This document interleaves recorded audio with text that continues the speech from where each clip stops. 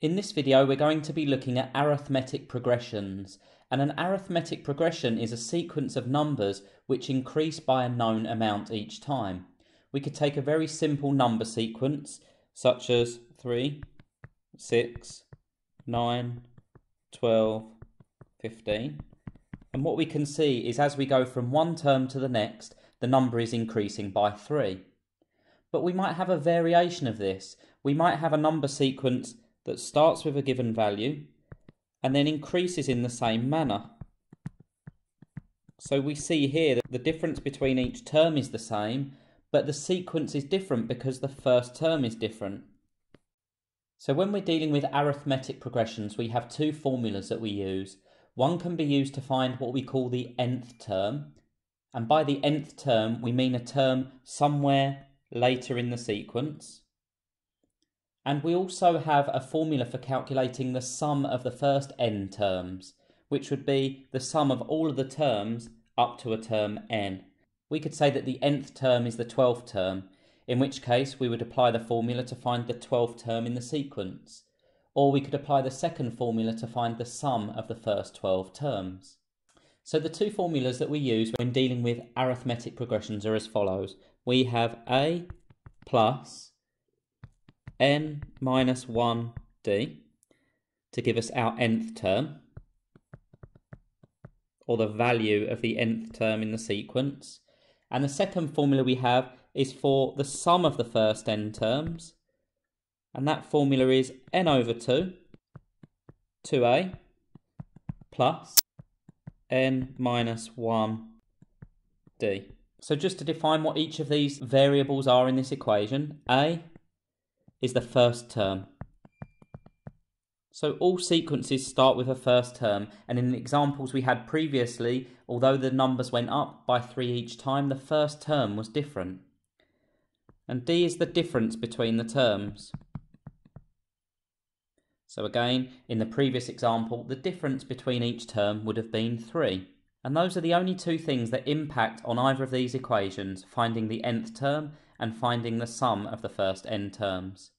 I'm just going to do a couple of really basic examples of these, and then hopefully you'll be able to apply these two equations for yourself.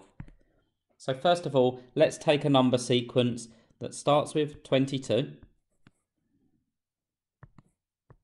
26, 30, 34, 38, all the way up to n. Now, what I want to know is what is the 120th term. So in this case, n is going to be 120. I want to know what the 120th term is in this sequence. And I also want to know what the sum of the first 120 terms all added together is. So first of all, to find the nth term, I apply our equation, a plus n minus 1 times the difference, which in this case is the first term is 22, the first term in the sequence. N minus 1 is going to be 119, and the difference between our terms here, going from one term to the next, is just 4. So 22 plus 119 times 4 gives us the value of the nth term, which is 498.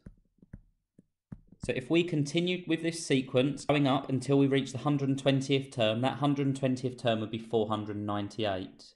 Now the sum of the first n terms, we can also find that. Sum of the first n terms, our equation was n over 2, 2a, plus n minus 1d.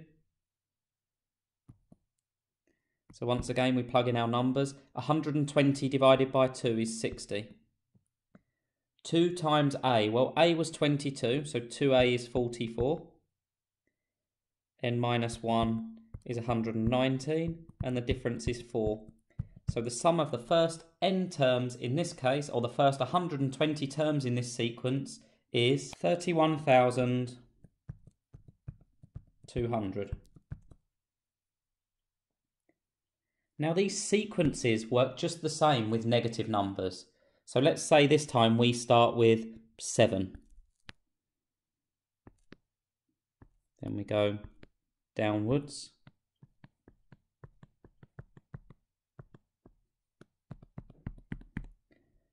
Now from this sequence here, we can see that our first term, A, is 7. Our difference as we go from one number to the next, in this case, is -2. Now we're going to do our calculations for the 25th term in the sequence. So our nth term in this case is going to be 25. The 25th term in this sequence. Well, I can find the value of the 25th term in this sequence by doing the following. Nth term equals A plus n minus 1d, the same formula as before. In this case, our first term is 7. N is 25, so 25 minus 1 is 24.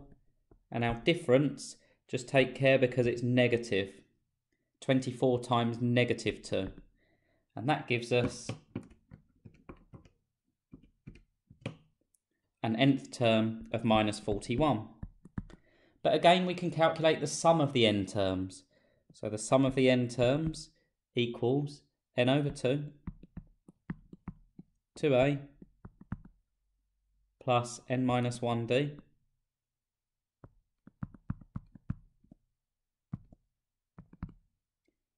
n over 2 this time is going to be 12.5.